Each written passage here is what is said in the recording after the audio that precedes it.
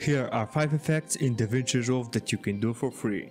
Highlight your video footage, go to the color tab, then go to effects library on the top right.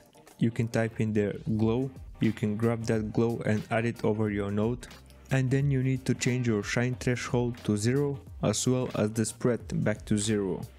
Then you can scroll further down and on compose type you can change it from add to Softlight. And that's all you have to do for this effect. You can see an example before and after just by using 2 clicks and using one effect.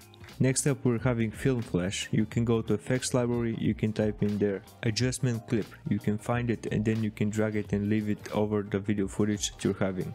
You can then highlight it and go to the color tab. In there you can increase the amount of gain to about values of 2. Then you can go back to the edit tab and you can take down the duration of that adjustment clip. Make sure that adjustment clip is staying just in between your clips. And now all you have to do is just fading and fade out the beginning and the end until the middle. And that's the final result.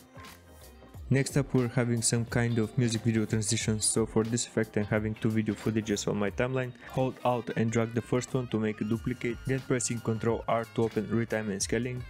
Click on the drop down menu, then click change speed and then change it to 800. Then you can grab that clip and leave it at the end of the first clip. Click again Ctrl R to hide the retime controls. Then you can highlight this clip, go to effects library, open effects and you can type there invert color and you can drag and drop it over that footage. And then this is the final result. A nice trippy music video transition. Next up we're having some trippy paper burn transition. All you have to do is go to effects library, you can type there burn away and then you can leave it in between your clips as a transition.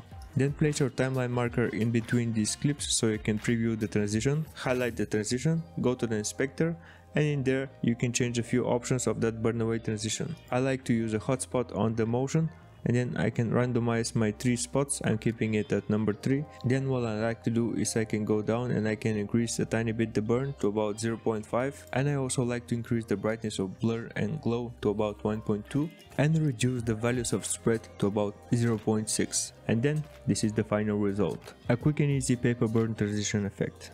And last but not least we're having a ghost trail effect. I'm highlighting my video clip and clicking change clip speed and you want to leave it at least to 500, so I'm leaving mine on 750 and I'm clicking change. Then what you have to do is that you can highlight this clip, go to the inspector and then you can go to retime and scaling, which is at the bottom, and then on retime and process you want to select frame length and that's the final result. If you want more effects, click on this video right here and see you in the next one.